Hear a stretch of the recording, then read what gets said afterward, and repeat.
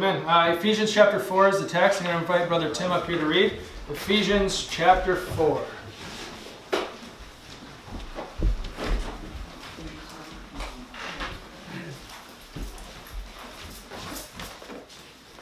Ephesians chapter 4.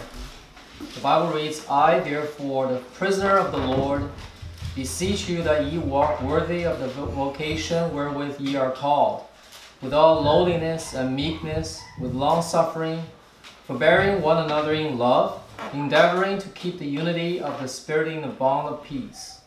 There is one body and one Spirit, even as ye are called in one hope of your calling, one Lord, one faith, one baptism, one God and Father of all, who is above all and through all and in you all. But unto every one of us is given grace according to the measure of the gift of Christ. Wherefore he saith, when he ascended up on high, he led captivity captive, and gave gifts unto men.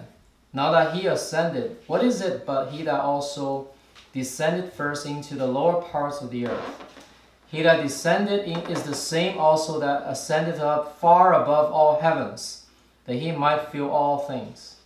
And he gave some apostles, and some prophets, and some evangelists, and some pastors and teachers, for the perfecting of the saints, for the work of the ministry, for the edifying of the body of Christ, till we all come in the unity of the faith and of the knowledge of the Son of God, unto a perfect man, unto the measure of the stature of the fullness of Christ, that we henceforth be no more children, tossed to and fro, and carried about with every wind of doctrine, by the sleight of man, and cunning craftiness, whereby they lie in wait to deceive. But speaking the truth in love, may grow up into him in all things, which is the head, even Christ, from whom the whole body fitly joined together, and compacted by that which also every joint supplieth, according to the effectual working in the measure of every part, maketh increase of the body unto the edifying of itself in love. This I say therefore, and testify in the Lord, that ye henceforth walk not as other Gentiles walk, in the vanity of their mind, having the understanding darkened, being alienated from the life of God through the ignorance that is in them, because of the blindness of their hearts, who being past feeling have given themselves over unto lasciviousness, to work all uncleanness with greediness. But ye have not so learned Christ. If so be that ye have heard him, and have been taught by him, as the truth is in Jesus, that ye put off concerning the former conversation the old man, which is corrupt according to the deceitful lusts, and be renewed in the spirit of your mind, and that ye put on the new man, which after God is created in righteousness and true holiness. Wherefore, putting away lying, speak every man truth with his neighbor, for we are members one of another. Be angry and sin not. Let not the sun go down upon your wrath, neither give place to the devil. Let him that stole steal no more, but rather let him labor, working with his hands the thing which is good, that he may have to give to him that needeth. Let no corrupt communication proceed out of your mouth, but that which is good to the use of edifying, that it may minister grace unto the hearers. And grieve not the Holy Spirit of God, whereby ye are sealed unto the day of redemption. Let all bitterness and wrath and anger and clamor and evil speaking be put away from you, with all malice. And be kind one to another, tender-hearted, forgiving one another, even as God, for Christ's sake, hath forgiven you. Let's pray. Heavenly Father, let's pray that you will bless the preacher today and give him the utterance and anoint him the Holy Spirit, that he can edify us. In Jesus' name we pray. Amen. Amen. What I'm speaking on today is Romans Road Revisited. Romans Road Revisited. And as such, hold your place in Ephesians chapter 4. We're going to go back to where the Romans Road begins. It's Romans 3, verse 23. Hold your place in Ephesians 4. Go to Romans 3, 23. Now we understand that the Romans Road is a tried and true and tested and great method, especially for new beginners, especially for those who tend to get distracted. I would say especially for anyone. It's just a great way to take the gospel message, throw it into a nutshell, whereby you can follow a script, you can lead somebody to Christ, and then you're not going to get distracted and forget where you are. There's just generally, the Romans Road is on any good gospel tract, and there's about 4 steps to it, 4 things that you need to understand in order to be saved. That's why they call it the Romans Road to salvation. Is because first of all, it's always in Romans, and second of all, it's the pathway to salvation. So if you go to Romans chapter 3, it usually begins in verse 23 with an understanding that we are sinners by nature and by choice. Romans 3:23 says, "For all have sinned and come short of the glory of God." For all have sinned. And I always like to tell people, are you an all? Does all give you any wiggle room, or is that all? Does all mean all? And contrary to a lot of Calvinistic teachings, all in fact does mean all. That's everybody. All have sinned and come short of the glory of God. I sometimes will tag on also verse 10 where it says, "There is none righteous, no, not one." In other words, all have sinned and there is none righteous. We're all in the middle, stuck, not being good, being super bad, and it just brings us to the bottom, especially in comparison with Christ. And we need to understand that, and this is why we present people as that first step. We are sinners by nature and by choice. Now, that alone doesn't lead anybody to anywhere. That alone just leaves people often discouraged and depressed. That is the most important, single most important of that way of truth ministry, and that whatever Ray Comfort, he just wants to browbeat people and say, "You're a sinner, you're a sinner, you're a sinner, you're a sinner." And he's going to spend 45 minutes convincing people that are sinners. Really, all you have to say, all. Are you an all? Yes, absolutely. Okay, you're a sinner. Let's move on from there with that understanding. You need to understand that, yes, all are sinners, but you also need to understand now that there is a consequence to your sin. And that's where we go to Romans 6:23. Romans 6:23 says, "For the wages of sin is death." So what you earn by your sins is death. That's what you reap. Essentially, when you sow sin, you receive back to you death. And then we'll often go and we'll explain that that's not just the first death, that's the second death, where a soul is cast into the lake of fire throughout all eternity. That's hell as we know it. The best way to conceptually understand a lake that is burning and is on fire. And here's where we spin it. You have a consequence for your sin, and that's it condemns you. And then we say this, we receive eternal life as a gift. The second part of that verse says, "But," so for the wages of sin is death, "but the gift of God is eternal life through Jesus Christ our Lord." So there is a gift and it's eternal. And quite often we'll glance over that. That's the contrary. That's the contrast to your sin, is that there is a free gift to be received. Now, the next step is quite often this. God loves you, right? And then for that we turn to Romans chapter 5 and verse 8. God loves you, right? We've all heard that. God loves you. God loves you, and that's great. But God commendeth His love, or proves His love. It's great if somebody loves you. It's even better if they show it. Amen? God commendeth His love toward us in that while we were yet sinners, Christ died for us. So we spent that first little bit of our gospel presentation walking through the Romans Road, convincing someone that they're a sinner, but saying that there's a gift that's eternal. And then we quickly come over to Romans 5 verse 8 and say, God's proving His love towards you is that because you're a sinner, because you understand you're a sinner, Christ died for you. While we were yet sinners. If someone says, I'm not a sinner, well then, hey, Christ didn't die for you, I guess. You don't have access to that free gift, because you need to understand that you're a sinner in order to partake of the gift. You need to understand that you can't get there yourself because you're a sinner fallen short of the glory of God. So you need to understand that God commends His love towards a sinner, which you have just admitted yourself to be. And the final verse is usually this, Romans 10. Romans 10, we go there. We say, okay, you understand that you're a sinner. You understand that there's a free gift, and it's through Jesus Christ, and that He proved His love towards you. And we usually give a synopsis of the gospel, Christ's death, burial, and resurrections, perfect life, descending into hell for 3 days, and 3 nights, rising triumphant over sin, death, and hell, in order that He might call it all and say, whosoever will may come of taking the water of life freely. We'll often throw that in there for free, just to get the point across. And then they go to Romans chapter 10, where the Bible says in verse 9, that if thou shalt confess with thy mouth the Lord Jesus, and shalt believe in thine heart that God raised Him from the dead, thou shalt be saved. For with the heart man believeth unto righteousness, and with the mouth confession is made unto salvation. And down to verse 13, for whosoever shall call upon the name of the Lord shall be saved. And so that's your gospel presentation in a nutshell. Any good tracks usually got that on there, and it gives you a quick step by step by step. Now, more seasoned soul winners will have other verses that they can go to add to these concepts. But if we're to just give the gospel in that clear and simple form, what's missing? Does anyone think anything's missing? Eternal security. That's right, amen. Eternal security. That's what's missing from this. Now you'll see it very quickly in Romans 6:23. It says, "For the wages of sin is death, but the gift of God is eternal life through Jesus Christ our Lord. God commendeth his love towards you." And quite often we glance over that. It is a very important point. It served as the contrast to the wages of sin that one reaps.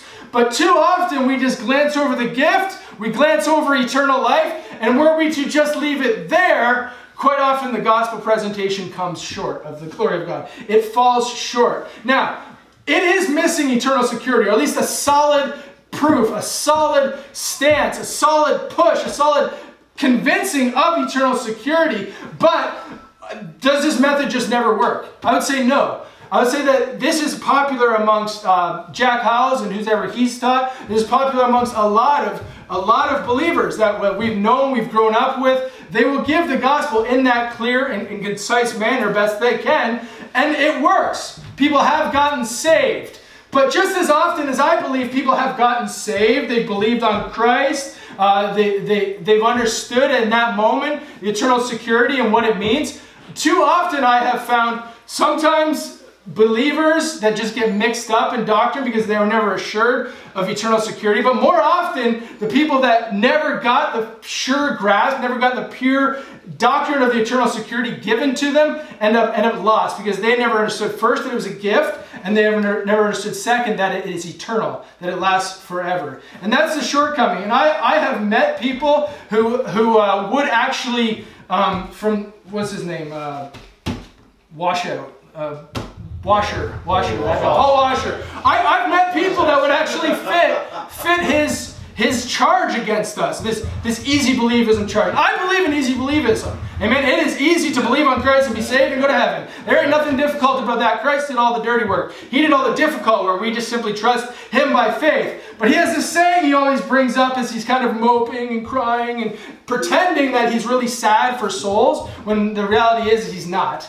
The reality is that he's a worker of iniquity. That's right. Because he teaches a false gospel. And the Bible's clear. If you're teaching, propagating, just proclaiming from, let him be cursed. Right? Yeah. But Paul Washout, he will take that phrase that he always likes to use and says, I done did that already. He says he goes far and wide and he finds all of these people, especially in the cells, say, I done did that already. I prayed a prayer. I got saved. And then he'll charge them that they're not doing works and therefore they're not saved. The reality is we don't know whether or not when that man prayed a prayer, when he done did that, when he was just a little kid, we don't know that if he got saved or not. No one's going to look at his works and tell that. But his charge is sometimes right, where we will give a Romans Road gospel and it'll be shallow on eternal security, just using that one verse, gift, eternal life, passing over it, maybe throwing in a John 3:16, and it doesn't work.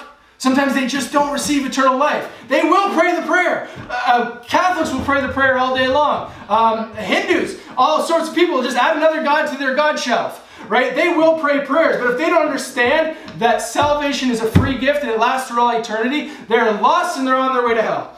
And then therefore that charge that they will make, the charge that the unbelieving false teachers will make against us, you 1, 2, 3, repeat after me, easy believism, folks. If we're just to follow consistently that Romans road, I think we're guilty. I think we fall short because we don't allow people a full understanding. That's what I had to do in Atlanta. Give a full understanding of what it means to receive a gift and what eternal really means. Because a lot of people don't have a grasp of those two concepts. And without those two concepts, but the gift of God is eternal life through Jesus Christ our Lord, we're saying the wages of sin is death, and then we're just saying, Jesus? Right? We're not giving, what does it even mean? Is it just a name?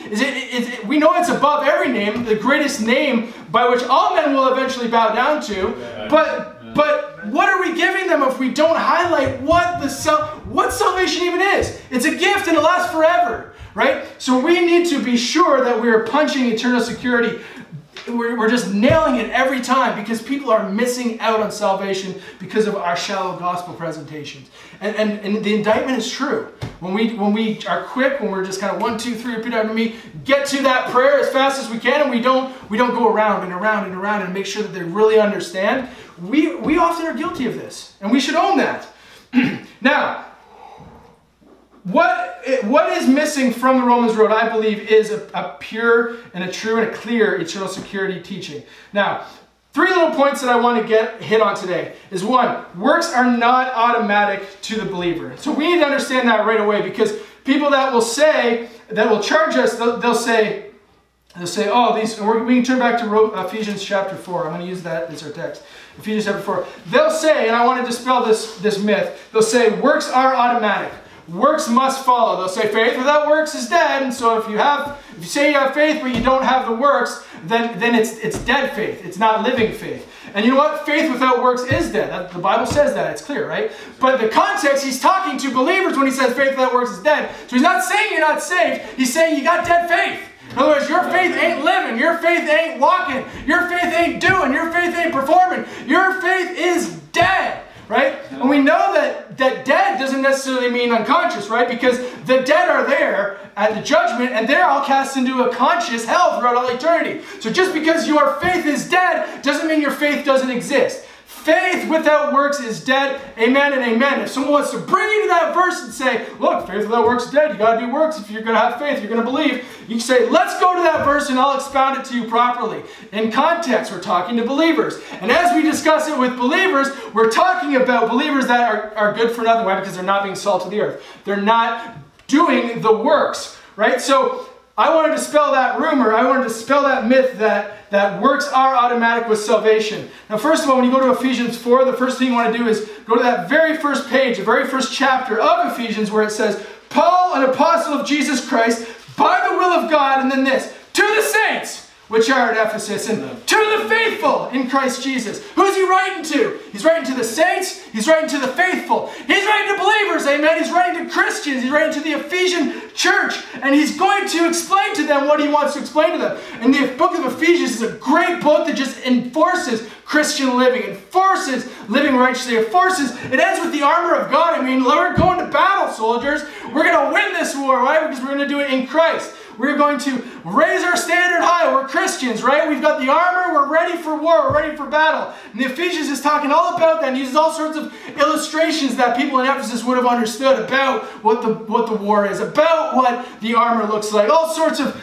different things that he'll just bring up, but it's predominantly talking about Christian living. And so we're not getting away from the fact that Christians ought to live the life. Christians ought to walk what they're talking.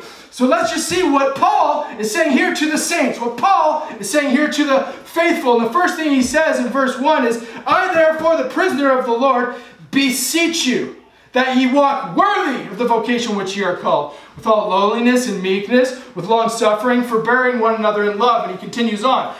Important thing to note here is that he's talking, remember, to saints. He's talking to the faithful in Christ Jesus, right? Those who are in Christ are those who are born again, children of God, right? And he's saying to them in verse 1 of chapter 4, he's saying, I beseech you. In other words, I earnestly request. I desire that ye would. I want you to. I beseech you. And he's saying this, walk worthy. Now, if works are automatic, if these Christians are to be saved, if they're believers, if they're faithful, and now they're trusting Christ, and now they're born again on your way to heaven, why on earth would the Apostle Paul need to say, I beseech you that you walk worthy of the vocation which you are called? I'm imploring you. I earnestly request that you walk worthy of the vocation, that you walk worthy to be called a saint, that you walk worthy to be called. Why would he need to beg them if they were automatic? Truth is, they're not. Truth is that the Christian life is one of growing in grace and in the knowledge of our Lord and Savior. Growing in grace. Becoming bigger in grace. Growing in faith. Lord, give us more faith, the disciples cried out. Right?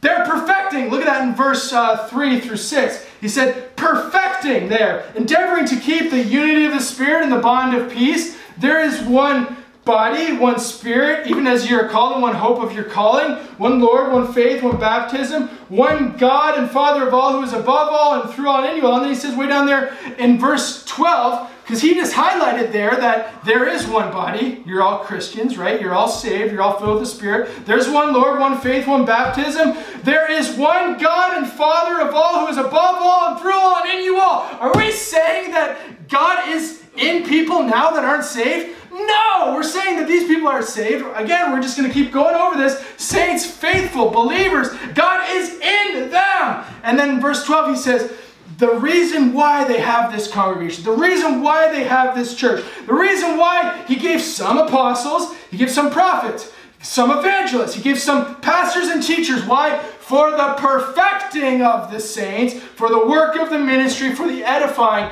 of the body of Christ. The purpose for these men that led, the purpose for these men that taught, the purpose for the men that did the work of the ministry was for the perfecting of the saints. You notice that they are not already perfect if they need perfecting. You notice that they're not already complete if they need completion. They are to grow, and that's what it says in verse 50. Speaking the truth in love may grow up into him in all things, which is the head, even Christ.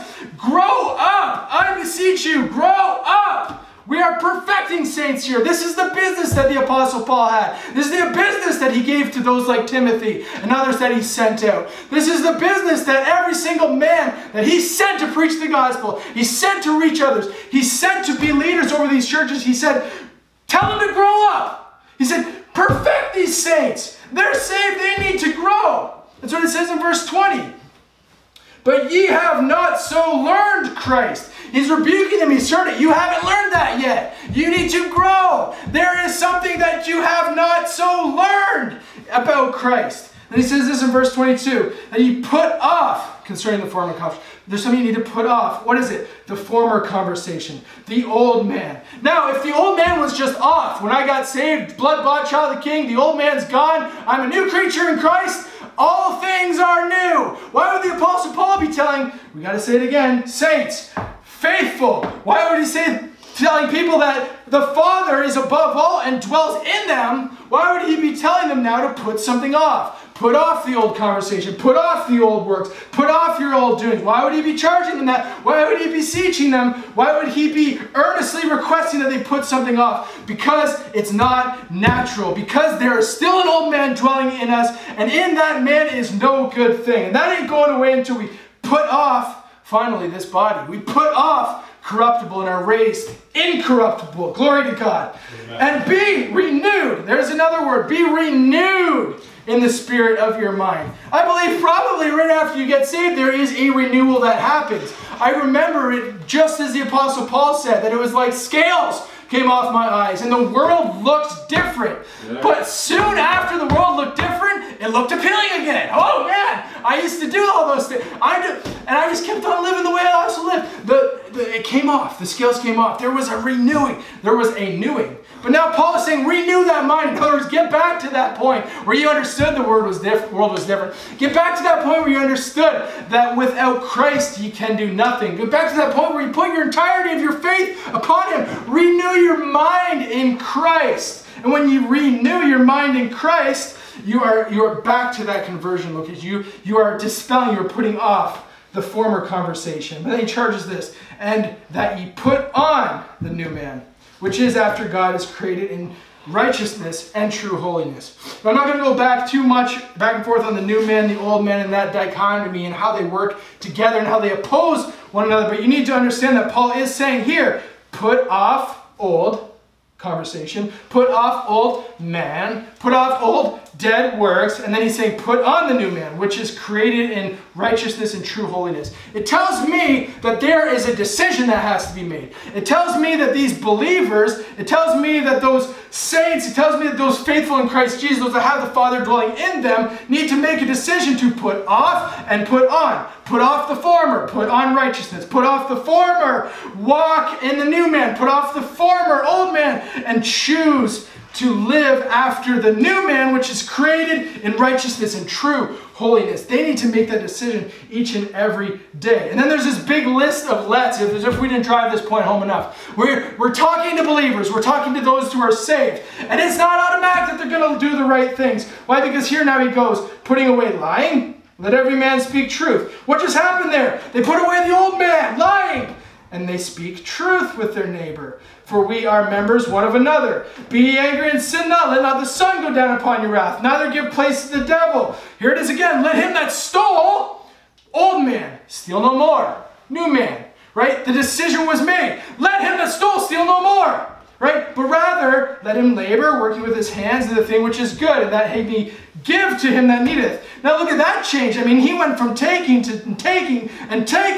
not stealing to now giving and giving and giving. What a transformation. But he had to decide. And the Apostle Paul had to encourage him. Hey, you used to steal? Steal no more, but rather give. Right? Let no corrupt communication proceed out of your mouth, but that which is good to use of edifying, that it may minister grace to the hearers. Corrupt communication breaks down and hurts and destroys. And Paul says, hey, choose rather to minister.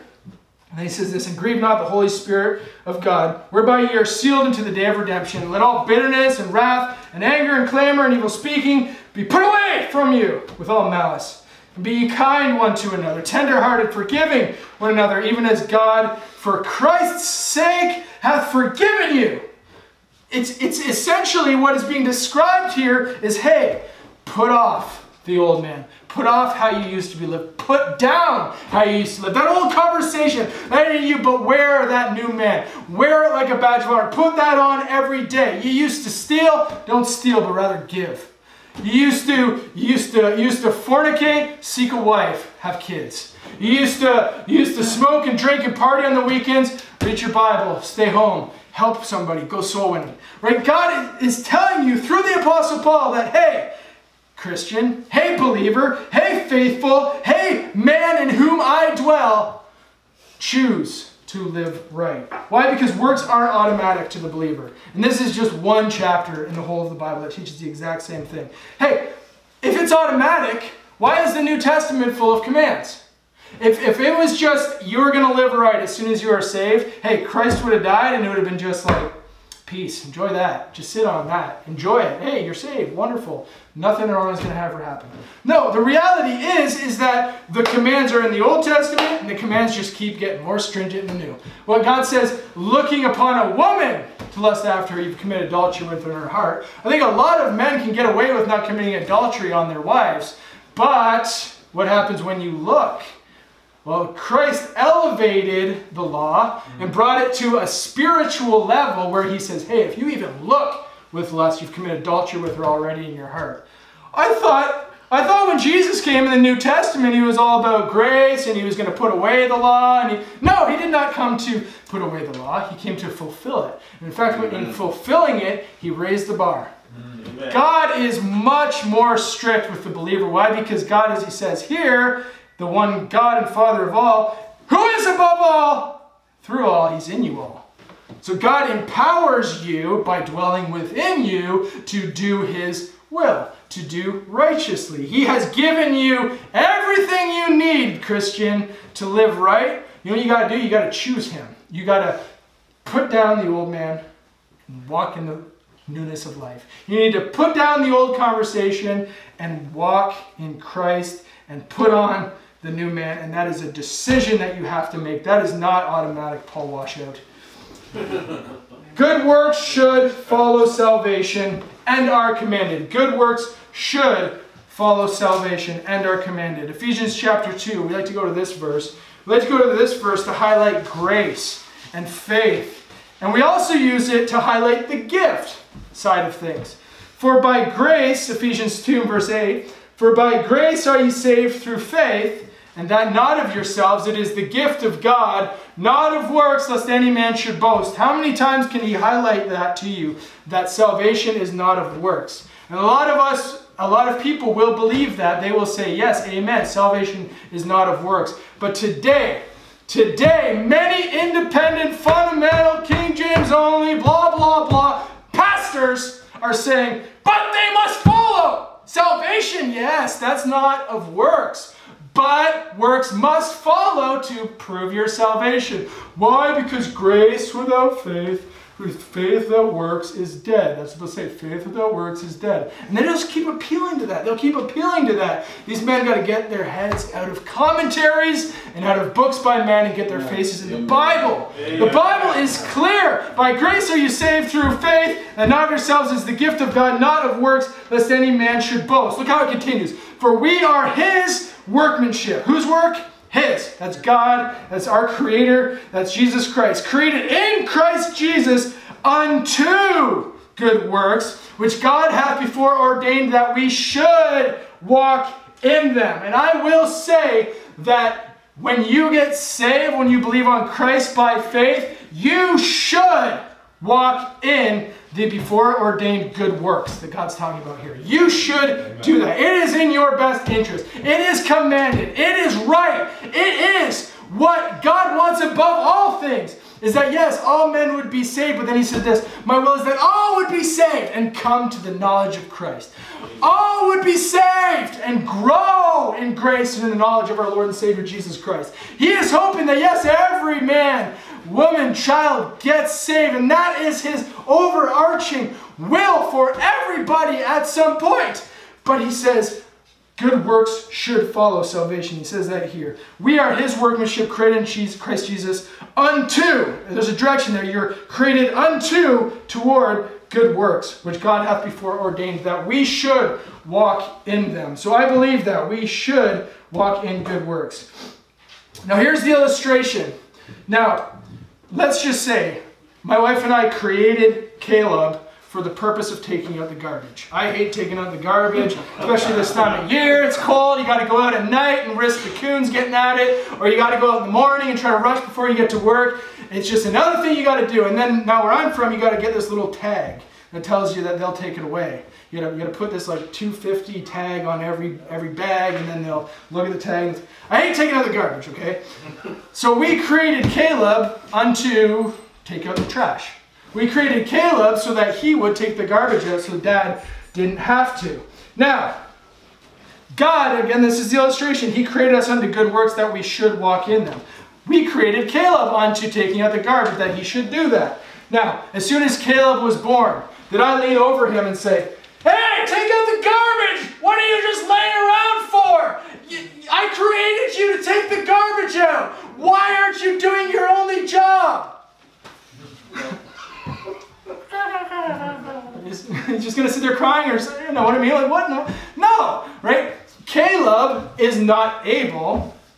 Caleb is not strong enough. There's no physical ability for a baby to do what it was created for. And if that was to take out the garbage. But then let's say Caleb grows up and now he's got a little bit of muscles on him. You know, he's able to walk now. He's learned. He's strong enough to get around. He's even running. Wow, look at that kid go. Now the purpose will be fulfilled. I've created him unto taking out the garbage.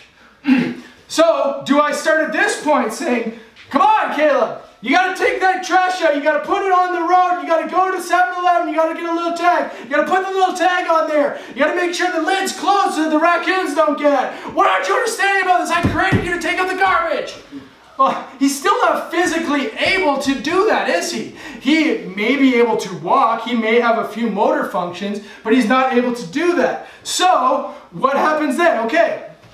I've created him just as God created us unto good works, which he hath before ordained that we should walk in them. Okay, now Caleb's able to walk. I've created him to take out the garbage, and now he's able to walk. Okay, well, what's next? Now he's grown. Okay, now he's strong. He can walk.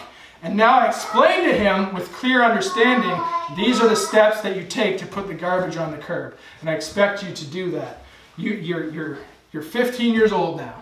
You've had many years to learn to walk. I've told you time and time again how you do this. Now is the time that the should becomes active, okay? Now is the point where I can say, Caleb, I asked you to take out the garbage. You've understood the command. You're physically able to do command. If he says, I'm not doing it, that's disobedience. And now what happens is correction, rebuke, reprove, with all long-suffering and doctrine. God works the same way in our lives. He created us unto good works. Hebrews chapter 12 says, whom I love, I rebuke, and chasten and scourgeth every son whom I receiveth. God talking about children. Now, that doesn't happen overnight. So here's your parallel to the illustration. Somebody done did that and prayed the prayer, and they understood eternal security, and they grew up unto salvation, and started to go to church a little bit. They understood in some topics of grace. They understood that they're not supposed to lie, cheat, and steal. Okay, now they're grown. Now they're that 15-year-old Caleb as a parallel, right? They know what God demands. They're capable of doing what God wants, and yet they refuse. And this is why I say you should follow. Because why? You should follow these works, which should follow salvation because they're commanded, but also because God loves you. He will enforce His rules upon you when you're disobedient. God will correct, God will reprove, God will instruct those who have an understanding of what they're supposed to do and refuse to do it. So this is where we give people that understanding is, yes, these works are not going to follow, but they should follow. And I've had so many doors I've been at where people are like, I just can't get saved because I can't quit this, I can't quit that. God has a measure of grace for those people. He's going to work in their lives. He's not going to scream at the baby. He's not going to push the toddler over. He's not going to yell and scream at your face.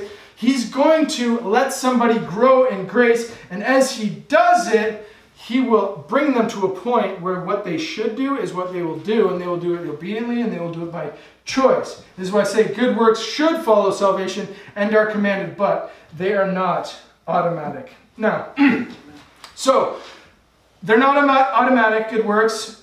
They should follow salvation, right? And God has this whole program whereby He brings somebody to following the good works, and that usually takes time. I believe it's different for everybody. He will eventually bring you to the point where you are enabled, or he'll just destroy the disobedient soul. He'll just take somebody down who just refuses, and they're that stubborn, rebellious child. The pictures of the Old Testament, the parents that bring the kid that's drunken and smiting them, and they're actually put to death in the Old Testament economy.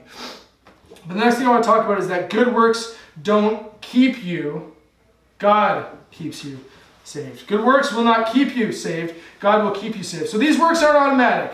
These works should follow salvation, yes, but the whole point of this sermon was to discuss how eternal security is missing from the Romans road, at least a thorough understanding of it, unless you go to other proof texts. And I want to highlight the point that while good works don't follow, good works should follow, those good works will never keep you saved. Those good works are simply the answer of an obedient heart unto the command of God. Good works don't keep you. God keeps you saved. Titus chapter 1. Titus chapter 1.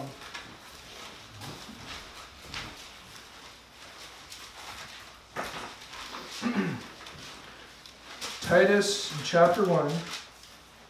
The Bible says in verse 2, Titus 1 verse 2, in hope of eternal life, which God that cannot lie promised before the world began. Now our hope is in the promise of God. And here, that hope is eternal life. Our hope is that we would live forever in eternity. And that's what God promises. But quite often we don't highlight the fact that that hope in eternal life is being placed. That trust, that faith, that hope is being placed on the God that cannot lie and the God that promised. So based on His promise and based on the Word of God, we know that He will give us eternal life. Turn to John chapter 6. John chapter 6.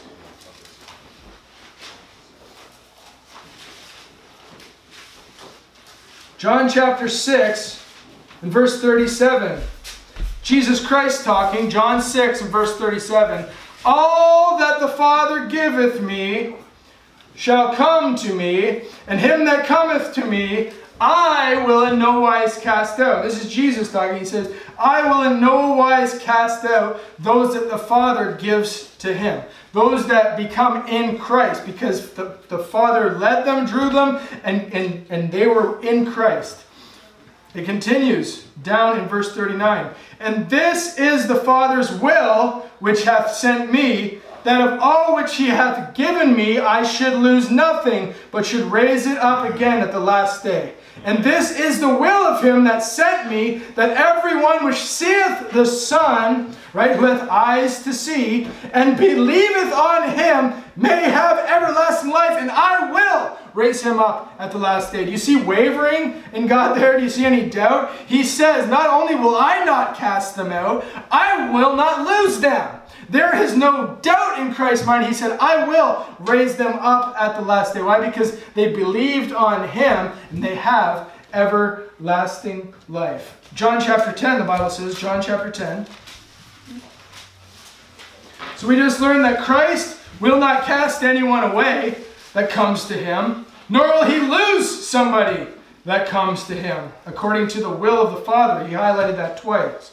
In John chapter 10 and verse 27, the Bible says this, my sheep hear my voice, and I know them, and they follow me. And I give unto them eternal life, and they shall never perish. Neither shall any man pluck them out of my hand. My Father which gave them me is greater than all, and no man is able to pluck them out of my Father's hand. So we have this double union, this double strength of God, where he says, literally, Jesus Christ says, no man can pluck them out of my hands. And that man would include outside men. That man, I believe, would also include the man that is trying to be plucked from his hand. Because that's what one of the charges we often hear is that, oh, somebody can't lose their salvation, but they can walk away from it. Okay, well, try that, son. Link arms with somebody and then try to walk away. Okay, it's tough. When somebody gets a hold of your wrist, no matter how hard you try to let go here, they've got you, right? You're pulling, you're trying to be released from salvation, let's say. They're trying really hard. Maybe they'll even put their foot up on you and they're just trying to, no man can pluck them up. I can walk away from my salvation.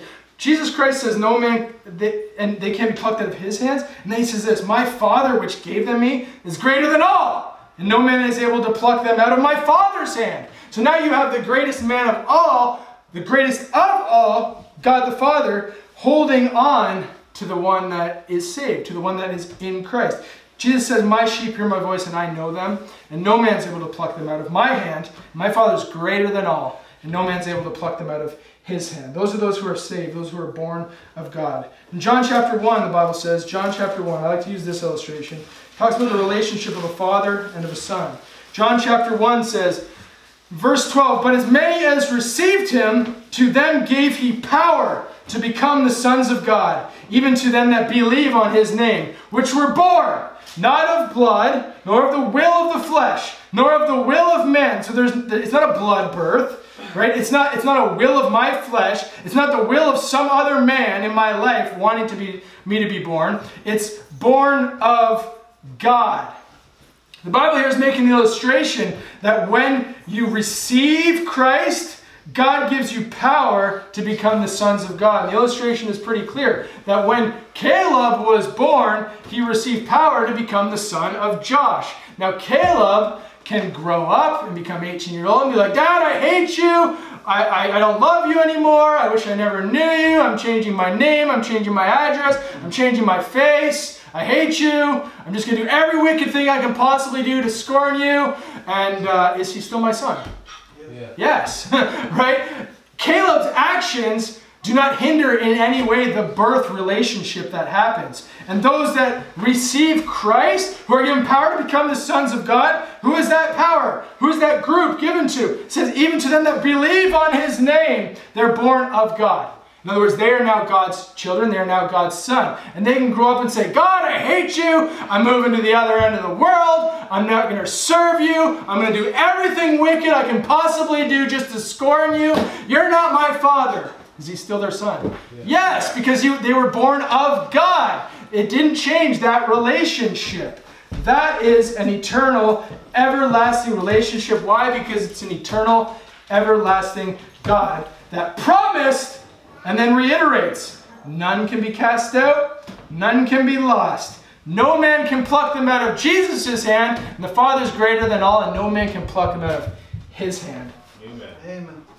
John 3:16 says, God so loved the world that he gave his only begotten Son, that whosoever believeth in him should not perish, but have everlasting life. That's a present tense, holding on to everlasting life. John chapter 5 and verse 24 says this, Verily, verily, I say unto you, he that heareth my word, and believeth on him that sent me, hath, there it is again, that present tense, hath everlasting life, and shall not come into condemnation, but is passed from death unto life. Is passed from death unto life. They have everlasting life. They shall not come into condemnation, but they have passed from death unto life. Death has no more dominion over them. And remember, these are all the words of the God that cannot lie. These are all the promises that he promised before the world began. We started off there. The next one I like to go to, John chapter 11 and verse 25. John chapter 11, verse 25. John 11 and verse 25, the Bible says, Jesus said unto her, I am the resurrection and the life. He that believeth in me, though he were dead, yet shall he live. And whosoever, that's the all there again, whosoever liveth and believeth in me shall never die. Remember, pass from death into life? Amen. This is good news. This is everything coming full circle. The understanding is clear. They have passed from death into life. Jesus said unto her, I am the resurrection and the life. He that believeth in me, though he were dead, yet shall he live. And whosoever liveth and believeth in me shall never die. That says there is nothing but life for that person that believeth in him. And Christ is the resurrection. Christ is the life. And I love this. This is a perfect way to just end that conversation. Believest thou this? Believest thou this? Because if you don't believe this, if there's any wavering, if there's any misunderstanding after hearing all of the scriptures set before us, only a strong carnal self-will can reject these things. Only a strong and carnal self-will, self-motivation. I'm going to get to heaven. My good works will get me to the top. This is the exact same thing we saw in the Tower of Babel. I will build a tower up to heaven. We shall make a name for ourselves. I will live the righteous life. I will do the works. These works will follow, and they have nothing to do with me. Only a strong, carnal self-will can reject these truths. Amen. I am the resurrection and the life. He that believeth in me, though he were dead, yet shall he live, and whosoever liveth and believeth in me shall never die. Believest thou this day? And I'll leave you with that. Believest thou this? The Romans road is missing this eternal security, making that thorough. And I believe that there is no wiggle room here in the scriptures. The Bible is clear, hath everlasting life. The Bible is clear, him that cometh to Christ, he will not cast out, neither can he lose them. The Bible is clear that those who come to Christ are within his hand. And no man can pluck him from me, even the man that wants to be plucked from them, if that ever existed. And he says, my Father is greater than all, and he's got a hold of them too. They are going nowhere. They are saved. They are blood-bought, child of the King, and they will remain that way forever because they were born of God. Anyone that is born of God is in Christ. Born of God has that relationship eternally existing in heavens, name written down, stamp it, it's sealed unto the day of redemption. That's what the Bible says. Amen. Holy Father, we're confident in this. Lord God, we are assured of our salvation only because it's in your word and only because you promised it. And Lord, we know that you cannot lie, and we know that you would never deceive us into thinking untruths. But there's so many deceivers out there, Lord, who would have us to believe a lie and have us to fall into the condemnation of the devil. I pray it not be so among these people. Pray that anyone, Lord, in needing of that assurance of salvation, not let pride get in the way, Lord, but they would simply seek out one of us today that can help them, or even heed the words that were just proclaimed. Eternal security of the believer is important and needs to be inserted in each and every Roman road track that we see. Or better yet, Lord, better yet, we will go with that wonderful line of scriptures, Lord, that presents the gospel as plain as we can understand it, as plain as we can present it. We would go ourselves, and with study and with labor and with a tear in the eye, Lord, we would show people the gaps, the truths that are missing, Lord, that we could never contain on a simple little gospel tract. I pray, God, that each one of us would become soul winners. We would follow you, right? Because you said, Lord, if we follow you, we'll be made fishers of men. And that's just another promise, Lord, that we believe by faith. We pray, God, that you would work in us, work in this church, work in the lives of each and every one of us, and you would get all the glory. In Christ's name we pray. Amen. Amen.